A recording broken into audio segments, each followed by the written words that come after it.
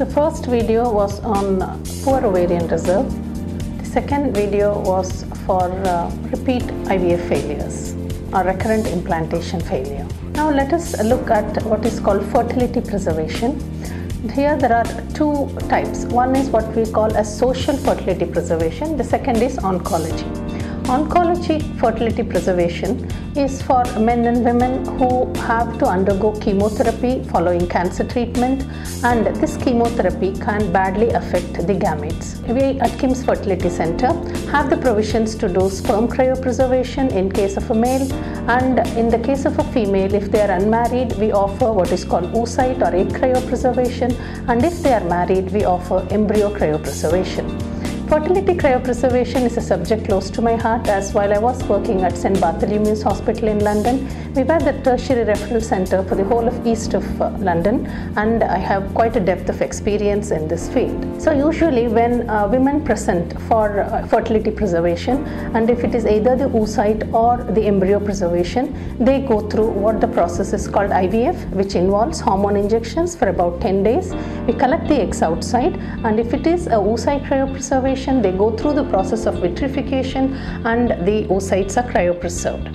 And if it is an embryo cryopreservation, we mix the oocytes with the husband's sperm, make the embryo, and then they are cryopreserved. So once these men and women following their oncology treatment, once they are ready to start a family, if the gamete function has not come back and if they have fertility issues, then they'll be able to fall back on this cryopreserved embryos or gametes so that they'll be able to have a family who's having their own genetic child.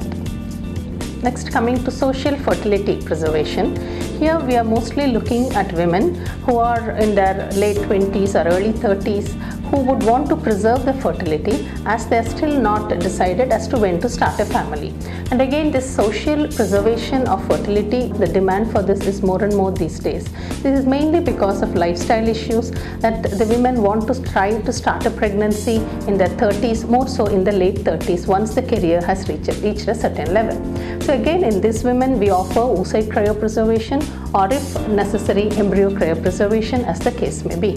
Again, here they undergo the IVF process where we give hormone injections for about 10 days, collect the eggs outside, mix it with the sperm to make the embryo, or we can also preserve oocytes on their own. This is a technique which now in this day and age we have, by which we'll be able to help a majority of the women who are not yet ready to start a family and who would want to preserve their fertility.